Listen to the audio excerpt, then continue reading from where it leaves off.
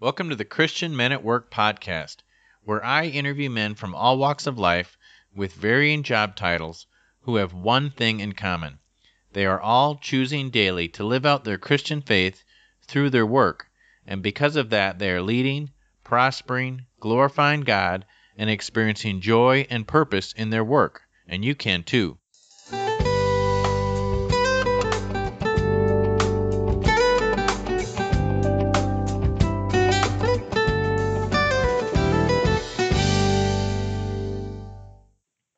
Men at Work, welcome to episode 41. Today I'm going to be speaking with Mark Driscoll, who is a Jesus-following, mission-leading, church-serving, people-loving, Bible-preaching pastor and the author of many books, including Real Marriage and Who Do You Think You Are? He has been grilled by Whoopi Goldberg and Barbara Walters on The View, gone head-to-head with Piers Morgan on CNN, debated the existence of evil with Deepak Chopra on ABC's Nightline, bantered with the gang on Fox and Friends, and explained biblical sexuality on Loveline with Dr. Drew. And now he can add to that list that he spoke with Men at Work on this podcast.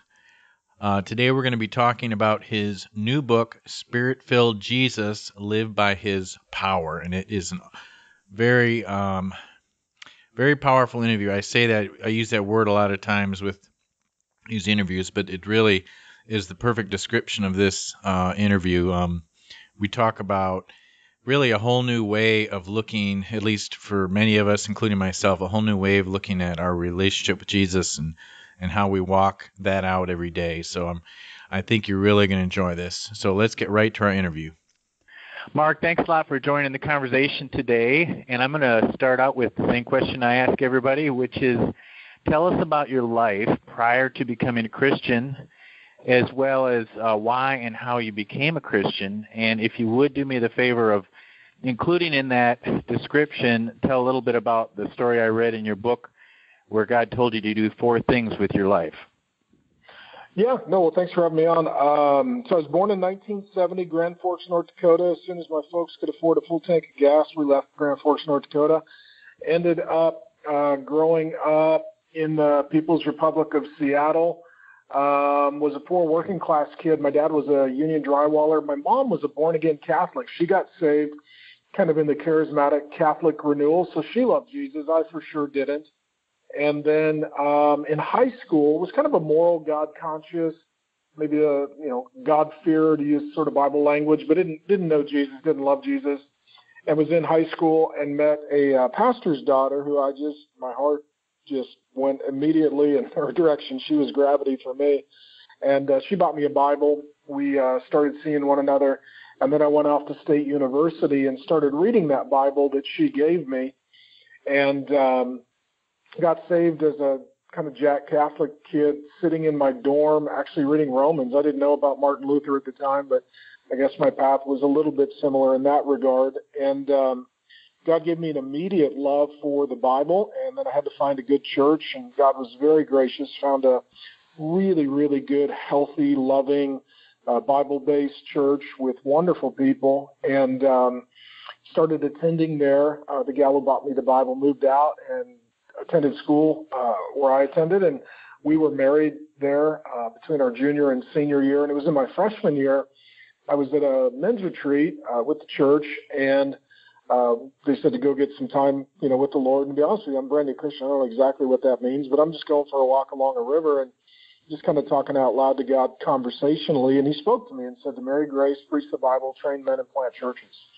Told me 4 things to do audibly. I came back, told my pastor, man, I think God talked to me. Does he still do that? I didn't know. And he said, yeah, that was the will of the Lord for you. So really committed myself to that. That's what I've been doing ever since. And so as of today, I've been with that sweet girl over 30 years. We've been married, faithfully married 26 plus years. We've got 5 kids. We've got 3 boys, 2 girls. And, I've been teaching books of the Bible ever since, preached through a couple of dozen books of the Bible, verse by verse. I'm kind of an old school throwback hour point sermon preacher guy.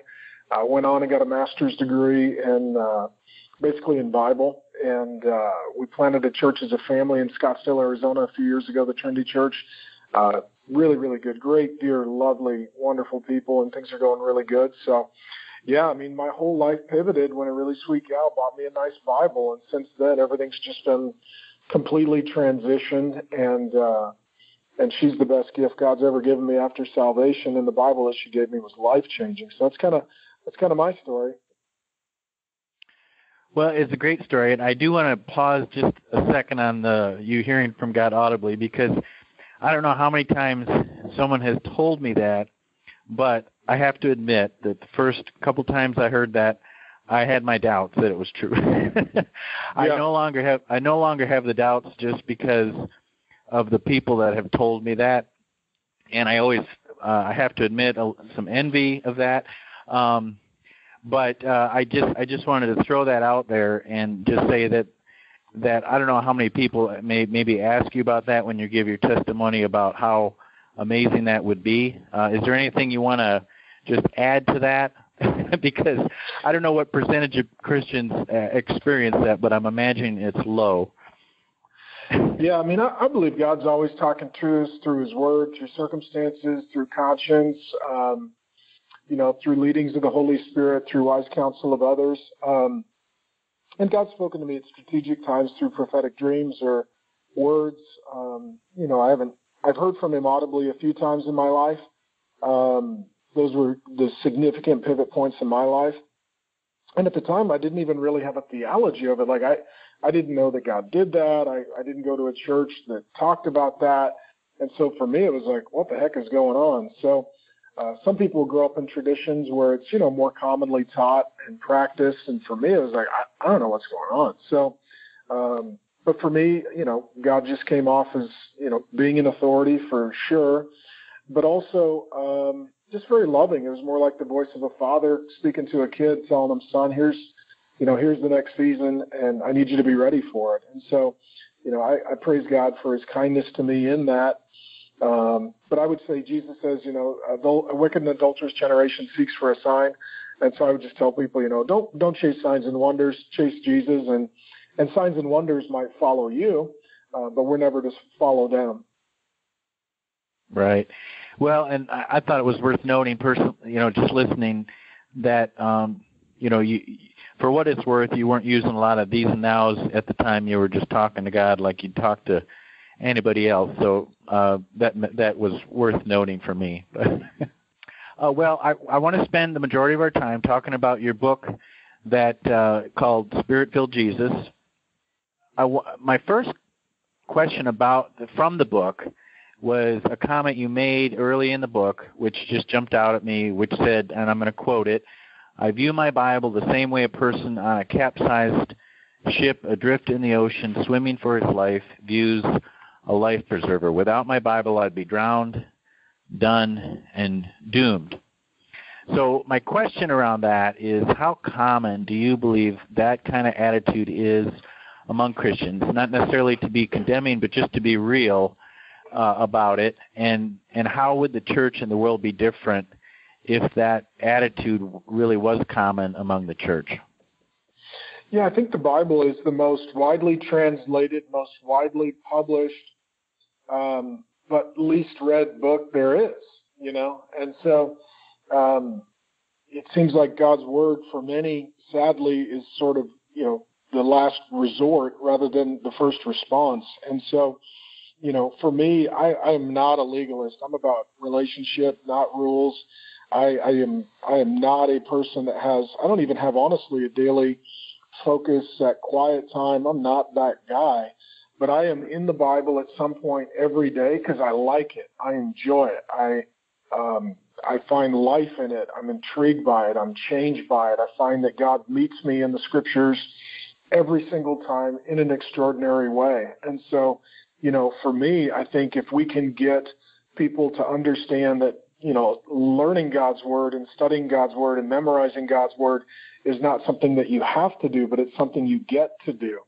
It's not part of just your religious devotion. It's part of the joy of the relationship with the Lord. I mean, my wife, Grace, we've been together 26 years, and every time I get to sit down and sort of be with her and converse with her, I just feel richly blessed. I feel that way when I open the Bible. I feel like that's amazing that God would supernaturally, through the Holy Spirit, meet with me here, that he would listen to me, that he would talk with me, and that I could have a meeting with God, a sacred meeting with God, and I can hear from God through his word any time that I want. It seems like that should be, at the top of the priority list and the first thing that, I go to.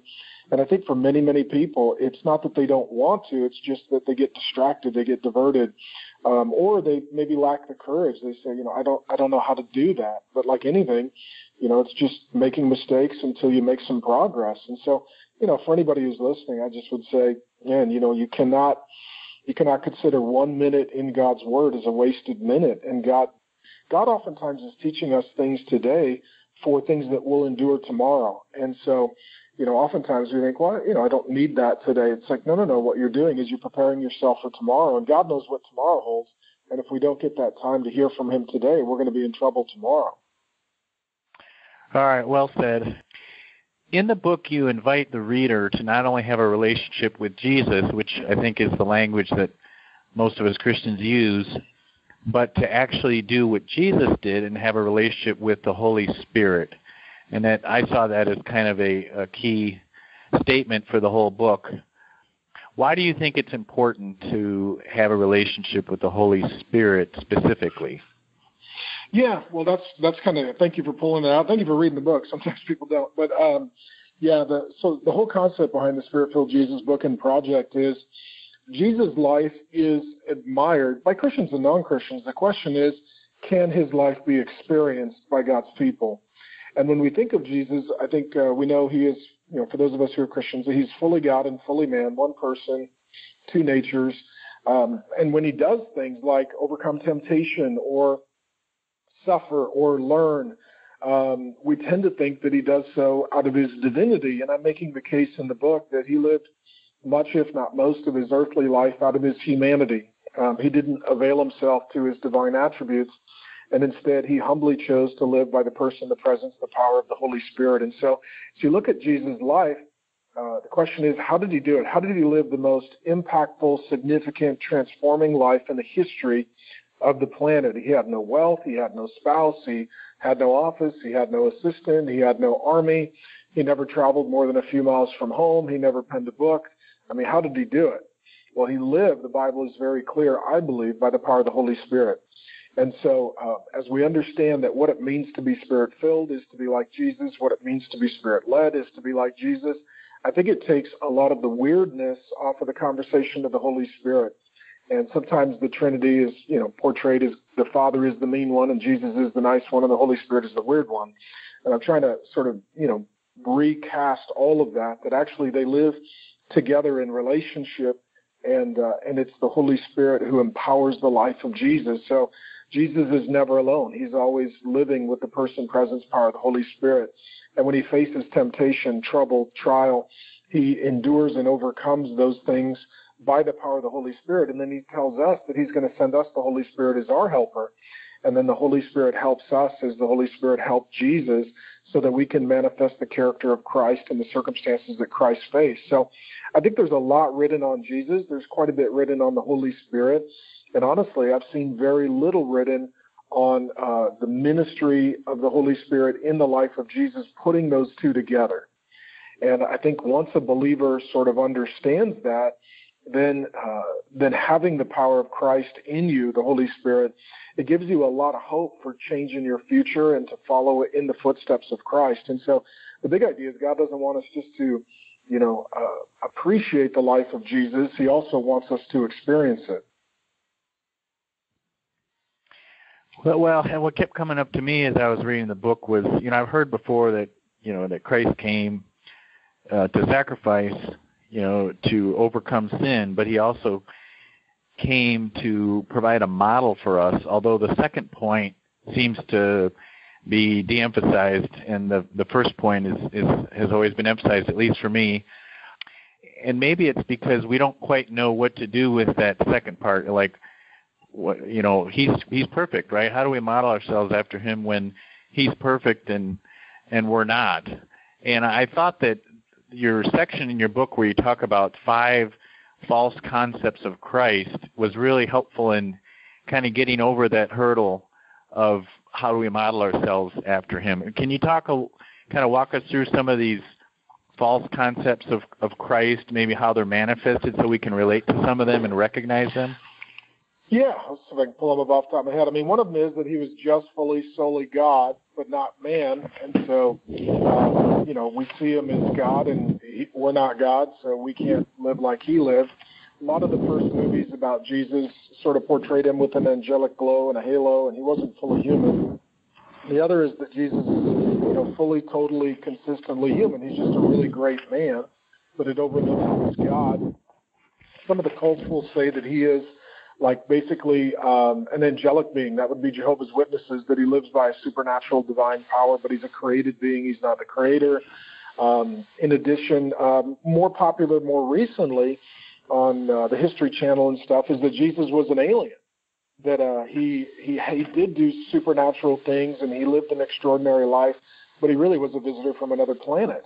And as weird as that might sound, I mean, in the world of superheroes, I guess Jesus then becomes kind of like Superman, or the view is that he set aside the continual use of his divine attributes and he lived out of his humanity most of the time, and he lived by the power of the Holy Spirit. And that's the argument that I'm making. And I think, for most people, they see Jesus as perfect, but they don't know how he overcame temptation. How did he do it?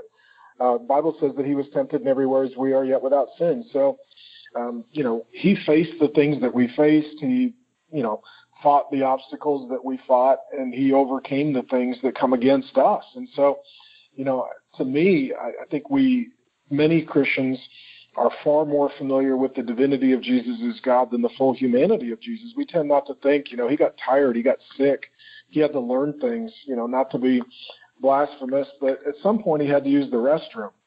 We don't think in those earthly terms, but that's what full humanity means. That's what a human life is. Well, and I pulled up the book too just to double check, because I realize there's a lot of details even if you've written a book, but you pretty much hit them as far as those false concepts. But I wanted to expand on one of them, which was the idea of the alien, because you make the point that it's kind of interesting how there's a unique way in which he is not Superman, which I thought was interesting. Can you expand on that a little bit? Yeah, well, I mean, some years ago there was a famous teacher, C.S. Lewis, and he said Jesus is Lord, liar, or lunatic. And since that time, most people have said, well, those are your options. It's like, well, there is a new one, alien. A lot of alien films, a lot of video games, like I said, a lot of things on the History Channel. And, what I appreciate actually about the perspective is they say Jesus actually existed in history. He actually walked the planet, and he did extraordinary and supernatural things. It's like, well, okay, I agree with all of that. But when you ask why, they wouldn't say that he's God came down from heaven, but that he's a different being came down from a different planet or dimension. And so that makes him, part of the created order and not fully God. But there is an increasing percentage, I would say, even of younger people who tend to think in those terms. And so for us as Christians, it's like, okay, well, if people have a misperception of the Lord Jesus, how do we, help them have a correct perception?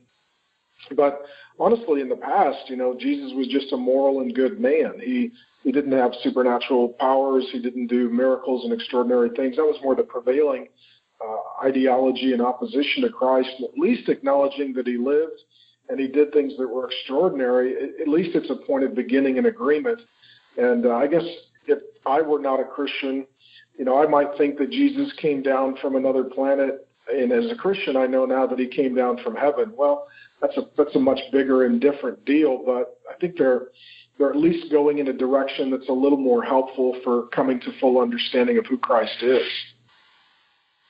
Well, and I like how you said that, Clark Kent pretended to be like the rest of us when in fact he was not. But yeah, that's not the case with Jesus. He truly was like us in his humanity, and I think that's the key thing that is just I think lost on most Christians. Yeah. I use the example of Clark Kent. I mean, if you look at him externally, he looks like a humble news reporter in his 30s, but ultimately he really underneath, he's got the red S on his chest and he's Superman. And so when it looks like he's hungry or tired, or struggling physically, it's all just fakery. Well, with Jesus, it wasn't that way. He grew in wisdom, stature, and favor with men and God, that he really was tempted. He really did get hungry. He really did get tired. He really did suffer. And so the Bible says, that he's a high priest that had to be made like us in every way. And so that is, in fact, true. And so I think when you understand that Jesus relates to you, it becomes a lot easier for you to relate to Jesus. If you understand that he's been through what you're going through, then you're more likely to go to him in your time of need. And so, that's really my hope and prayer for the Spirit-Filled Jesus Book and Project, is just helping people to get a clear picture of Jesus, a clear understanding of Jesus, and then inviting the Holy Spirit practically in the mundane details of daily life to help them to become increasingly more like Jesus. But you can tell people become like Jesus, but unless they've got an accurate picture of who Jesus is, they don't even know what that means. And so you've got to start there with their picture of Jesus before you can show them what it looks like to look like Jesus. Well, another comment you made I thought was interesting. That was that Jesus, one of the ways he matured, because the Bible talks about how he matured, was through trial and error. And that, again, that just kind of hits us like, okay, he's perfect. He couldn't have made mistakes. So I guess that's maybe a key theological thing we need to grapple with, which is being sinless while also making mistakes. Is that right? Well, it's trial and error. I mean, the way that we learn how to do things is by trying. I mean, so most of the creeds go from he was born of the Virgin Mary, crucified, suffered, and died under Pontius Pilate. What they miss is his entire life. Now, Luke tells us in Luke, I think it's chapter 2, verse 40, and chapter 2, verse 52, that Jesus grew in wisdom, stature, and favor with men and God, that he grew. And so, again, God doesn't learn anything. He knows everything, but Jesus had to learn. God doesn't grow, but Jesus grew, because Jesus set aside the continual use of his divine attributes, and he chose to live as we live. It's almost, I used the analogy when I preached it here at the Trinity Church, like, we were watching one of those, family television shows where it's a competition, and a guy gets on and he's going to shoot a bow and arrow, and he's going to shoot, something off of somebody's head. And he has sight, but he allows himself to be blindfolded. He has that attribute of sight, but he chooses not to use it.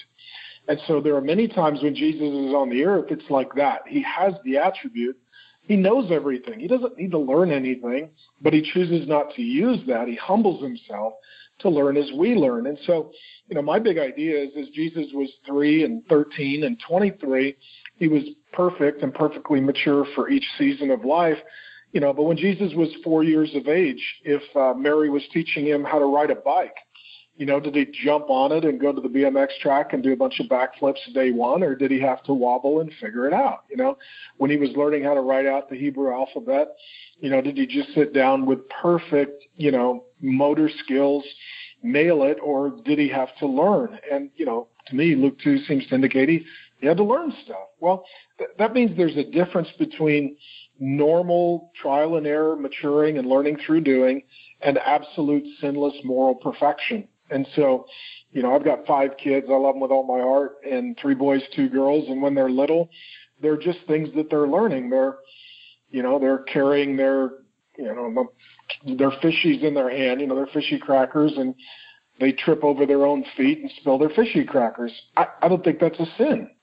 I think that's part of their humanity, and it's learning how to walk and carry fishy crackers. And so, sometimes legalistic parenting and relationships, they will take moral perfection and then just turn that over into total perfection. If you get up one day and you forget to make your bed, is that a sin? I don't know.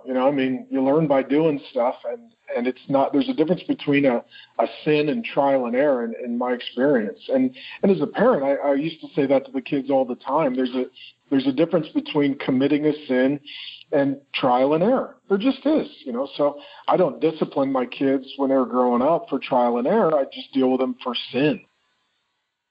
Well, when we talk about applying how Jesus lived his life to our lives, I mean, you could talk about a lot of different ways to apply that, but you put a real emphasis on our relationships in your book, and specifically you described 12 relationship lanes, all of which that Jesus had, and all of which I think we all have. And I thought that was really interesting how you did that, because it allowed me to kind of place myself in each of those and think about how Jesus actually dealt at some level with the things that I deal with.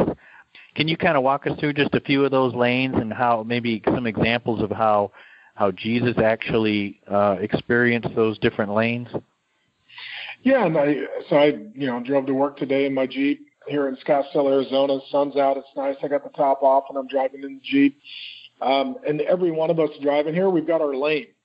And, I had somebody this morning that decided that my lane should be their lane. It just about hit me. So I, as a ministry to them, I hit the horn, as a way of serving them with Christ's love. So the point was like, hey, this is my lane. It's not your lane. You got to stay in your lane. I see the relationships in our life kind of similarly. And there are people that, travel more closely with us. There are people that are more distant from us. So for Jesus, he's got enemies who really hate him. Try to keep those in the faraway lane. He's got former friends that he grew up with. There's distant relatives. There's former workmates or classmates. There's closer relatives. There are your closest family and friends. There's, if you're married, your spouse, your kids. There's your relationship with the Lord. That each of these lanes, different people get different proximity to us, access with us, resources from us. And the hard part in life is trying to figure out who goes in what lane, because some people, they want to be your very best friend. And you're like, I didn't pick you, or you're an enemy. I don't want to do life with you. You're not safe. You're dangerous. I can't have you close. You need to be far. And you start to think of all the relationships that Jesus had. I mean, he's got people he grew up with in Nazareth, and he's got his disciples in there. He's got the inner circle of 3, Peter, James, and John, crowds of upwards of 120 or somewhere in his leadership orbit. There are occasions where 5,000 men plus women and children, so that could be 20 or 30,000 people come out to hear him preach. People are following him from town to town. They all want a counseling meeting. They want a healing. They want a free meal. They want him to cast their demon out. Everybody's got questions. I mean, and just to think, Jesus doesn't have an office. He doesn't have an assistant. It's not like he can set up a counseling session and say, hey, get on my books. And so, how does Jesus maintain his first priority? And that's relationship with God the Father, and spend time, being filled and empowered and unburdened by God the Holy Spirit. So, yeah, I think a lot of what we think of the ministry of the Holy Spirit is in the miraculous, and he does do the miraculous, but he also does the mundane. He helps us figure out how to navigate relationships. He helps us figure out how to deal with wise, foolish, and evil people. He helps us to figure out how to give our best time and energy to our first priority relationships. And so a lot of the book, the Spirit-Filled Jesus book, is just super practical. It's about relationships. It's about suffering. It's about emotional health. Really, really practical stuff taking from the life of Jesus. And Jesus obviously is incredibly relational, but he has even healthy relationships with unhealthy people, and how do you do that? That's one of the toughest things in life, is how to be emotionally healthy, have healthy relationships, and have safe boundaries even with unhealthy people. Well, speaking of dealing with people, you spent a pretty good section just talking about the issue of forgiveness, and I understand why because that's very important. And you give 7 reasons why we should forgive. Can you walk us through some of those reasons? Yeah. So, forgiveness is the essence of the Christian faith. Some of our creeds say, I believe in the forgiveness of sins. It's kind of Christianity 101, but forgiveness glorifies God. Our God is a God who forgives. And when we forgive, we're reflecting something of the character of God. Forgiveness also, it is a witness to others. Non-Christians are watching, and they want to see if we really do practice forgiveness.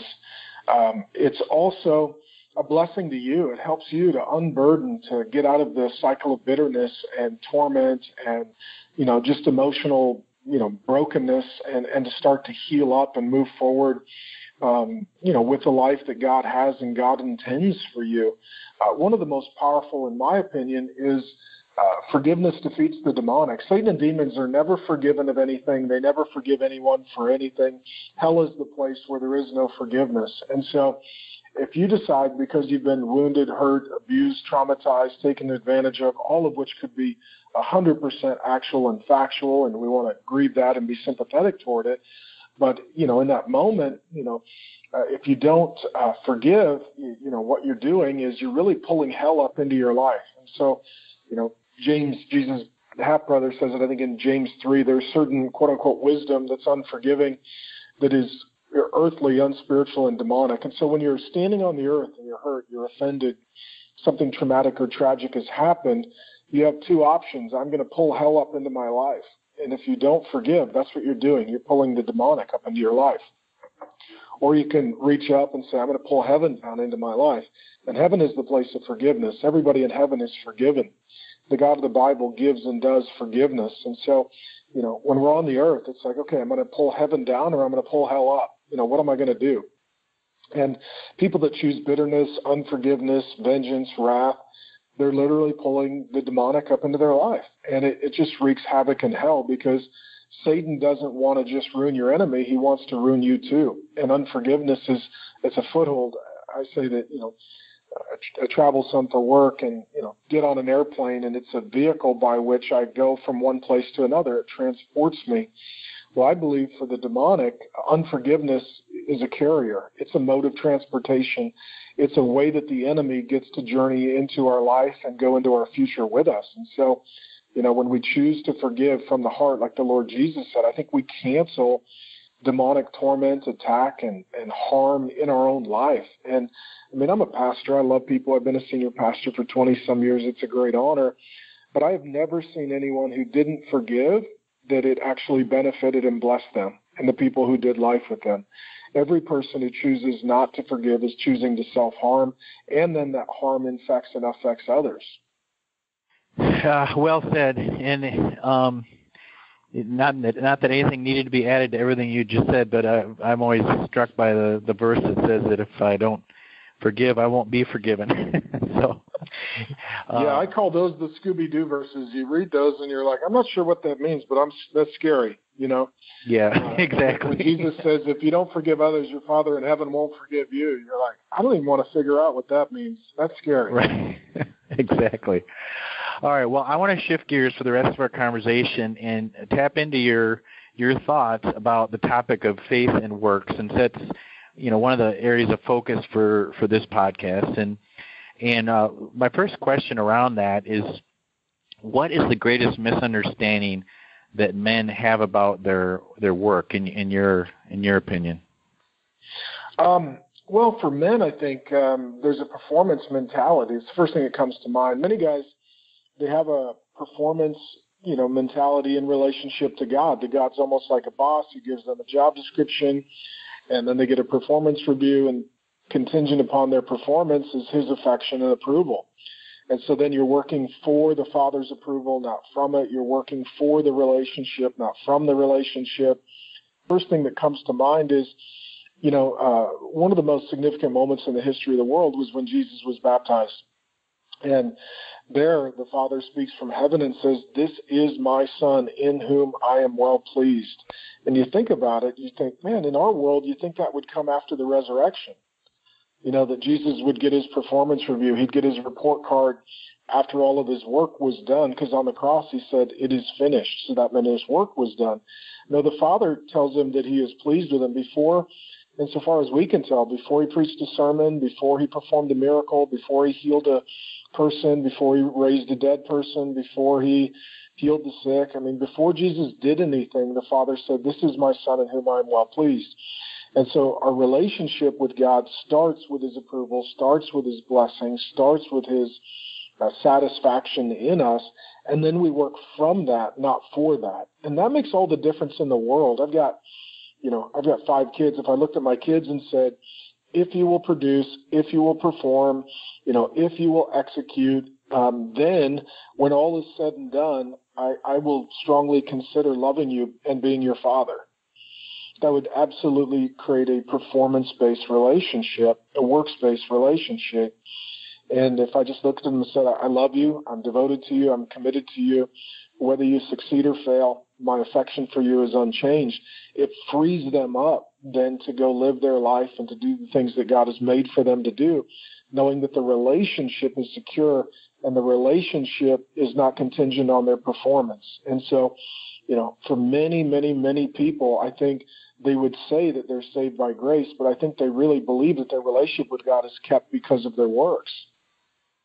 Yeah, I agree. It's a big issue, and it's one of those things you can hear again and again, but it's hard to let that go. And so I think that was well said. And I guess related to that question is kind of like, okay, that there's our attitude about performance in our relationship with God relating to work. But I guess another question I commonly ask is, what does it look like to live out your faith at work? In other words, for a Christian man, because our listeners are primarily men, that's the name of the show. For those Christian men who sincerely want to go beyond just going to church on Sunday and actually living out their faith in their life, specifically at their job, because they spend so much of their time at their job, what are some ways that they can do that? Well, firstly, work is worship. And so, the question is, for me, when did Jesus start his ministry? Well, I think he's doing ministry for the years where he is. Jesus spent the first 30 years of his life, swinging a hammer with his dad. And then he spent the last 3 years, the last 10% of his life, preaching, teaching, casting out demons, and dealing the miraculous. And the question is, well, but was one of those sacred and the other secular? It's like, no. They were both sacred because he was doing the will of God. So as long as you're doing the will of God, it's ministry, it's worship, it's unto the Lord, it's sacred. And I think that is one of the great gifts of the Protestant Reformation, is to sort of break that sacred and secular divide and say, doing your job well is an act of worship, and doing your job well is part of your ministry. I appreciate a doctor who knows what he's doing. I appreciate a mechanic that actually fixes the car on the first shot. I appreciate the accountant who actually gets the numbers right. And so part of it is just doing a good job and doing it well under the Lord. That is ministry. And some people say, well, how do I turn this into evangelistic opportunity, or all of that? I think if we are faithful with the work that we do, that God sovereignly and supernaturally provides opportunities. And so, Daniel is a marketplace man. Joseph is a marketplace man. Nehemiah is a marketplace man. These are men who, they have quote-unquote secular jobs. They're working in government. They're working in building projects. They're raising funds. They're dealing with city planners and officials and attorneys and contracts, and they're in a professional vocational capacity. But these are some of the most significant leaders in the history of the world, and some of the most significant ministry leaders, even though they're not preachers, they're not pastors, they're not prophets, they're not apostles, they're not doing that kind of work. Nehemiah is building a city. Daniel is helping establish, healthy governance. Joseph is overseeing food distribution from a governmental agency. So you start to look at that, and the Bible gives us repeated examples of people who, they just did their job well, and they were relational people, and then God supernaturally and sovereignly opened opportunities for them to share their faith. And so, for example, I just think of Joseph.